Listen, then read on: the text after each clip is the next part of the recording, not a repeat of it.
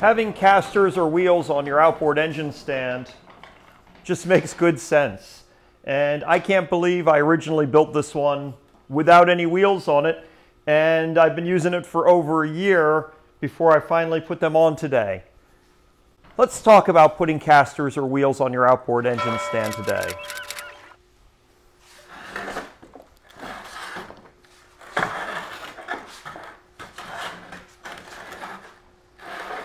When I made this engine stand last year, I didn't put any wheels or casters on it. I was trying to build one as cheaply as possible because I literally was making this stand out of scrap wood that I had around here and scrap hardware. I didn't have any casters or wheels that would work for this because I was trying to make a $0 engine stand. I have a link to this video if you want to see it. I'll put it up top here. So what we're doing is we're putting some wheels on this. Now, for some of you guys who know how to do a lot of stuff, this is way below your skill level.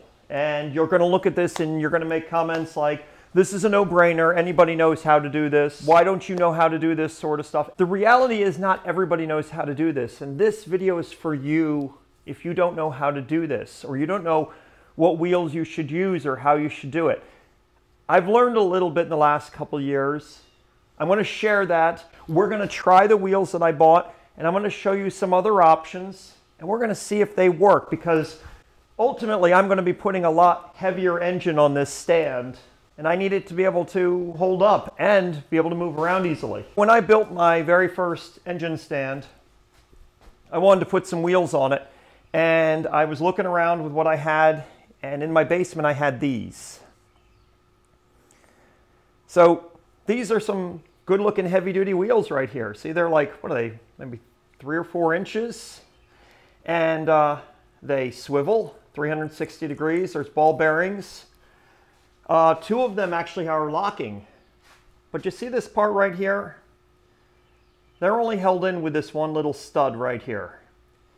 And this part is a nut that threads in, and it has things to bite in there. But basically this is meant to go into something metal, something heavy duty to hold these wheels in. This is not for wood.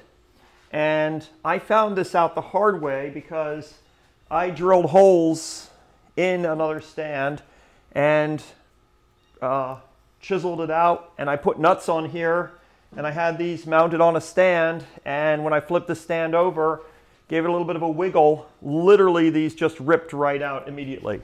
So these are not the wheels that you want. The types of wheels that you want are ones with this flat base, like this. Because if they have this flat base, that matches up with the bottom of your 2x4. But of course, these are all not created equal either. So these ones here I think are about 2.5 inches. They rotate 360 degrees. They're non-locking. They're probably polyurethane. And they have this steel base that screws into here. I got these at my local hardware store. After I bought them, I actually was looking around online. Amazon actually has some, I think, nicer sets that are less money than these. They're bigger, more heavy duty. They're double locking each wheel, so you have a way to unlock it and lock it easily with the foot, some kind of double locking mechanism. They're a slightly larger wheel than this, so I have a link to those in the video description, and I think they're pretty cool. And you need to buy good ones, because really cheap ones will fail or fall apart like those. They might not roll over uneven surfaces or whatever.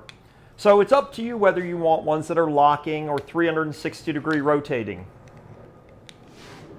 With the first engine stand I built, I bought 2 that rotated and 2 that were fixed. So you can get fixed wheels that are like this, and this part does not rotate. This cart actually has 2 fixed wheels and 2 rotating wheels. And I thought that's what I wanted, so that way it wouldn't be awkward to move around. But it was awkward to move around because those 2 fixed wheels and the 2 rotating wheels, I always seemed to have it a little wrong, and I had to kind of scissor it in and out of places a lot of times, especially if you're keeping it in a tight spot.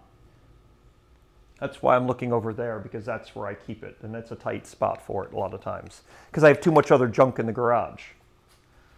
So this time I opted for all 4 of them to be 360-degree rotating. You also want to make sure the plate isn't any larger than your 2x4 or 2x6 or whatever your base is. Now, because I built with 2x4s, my base is actually 3.5 inches wide.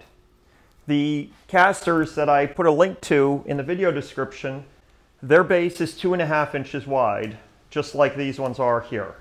So they would fit on there perfectly. So we've established that we need these ones with a flat bolt-in base. And we want to be able to screw them directly to our 2x4 or 2x6.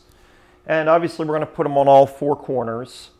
It doesn't matter if they're perfectly square or anything like that. We're going to try to have them perfectly square. But one thing that does matter is how you bolt these down. With nuts and bolts, it's important to use the right kind of hardware. However, in certain situations, you can get away with other things. For example, these are drywall screws right here. So I'm thinking I might be able to use a drywall screw. However, a drywall screw falls right through here. So now I'm going to need a washer to be able to make this work. So here's a drywall screw with a washer on it. And as you see, that doesn't fall through. So that's one option.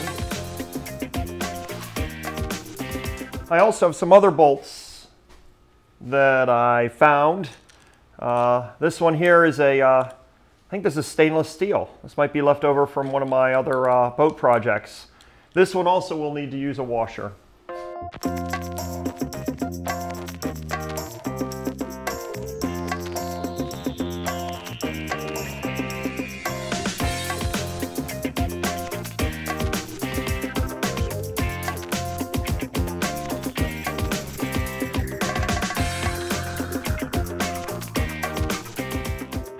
I don't know if I've got 16 of these though, so what I might do is a little combination.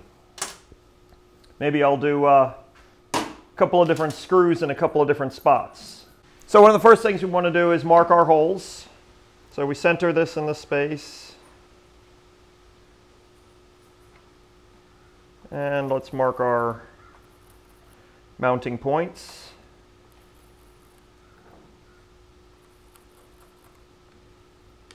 For the first one.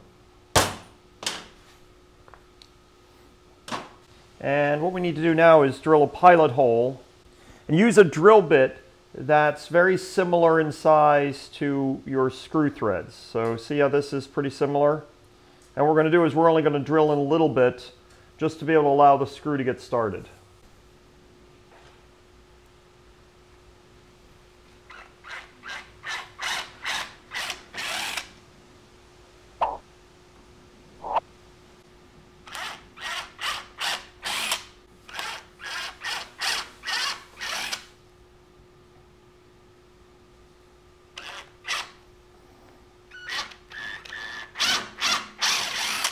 And we change out our bit, put in a screwdriver bit.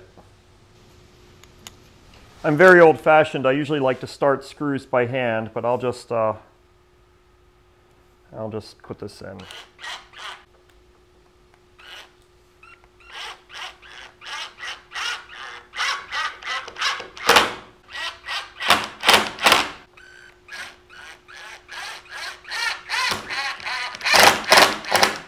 So now we just do the same thing on the other 3 corners.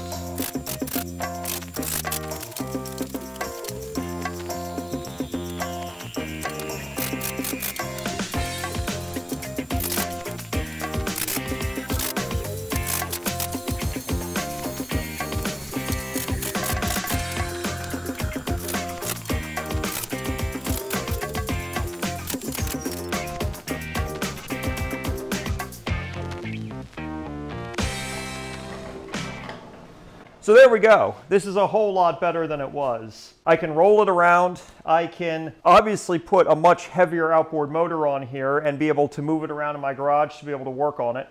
I didn't get the locking wheels. Would you have done that? Would you have gotten ones with locks on them? What would you do differently than this? Would you have 2 fixed wheels and 2 spinning wheels or 4 lockable ones? Let me know in the comments below. Well, that's it for this video. Here's another video you should be watching next. It's a good one. Sure to check it out.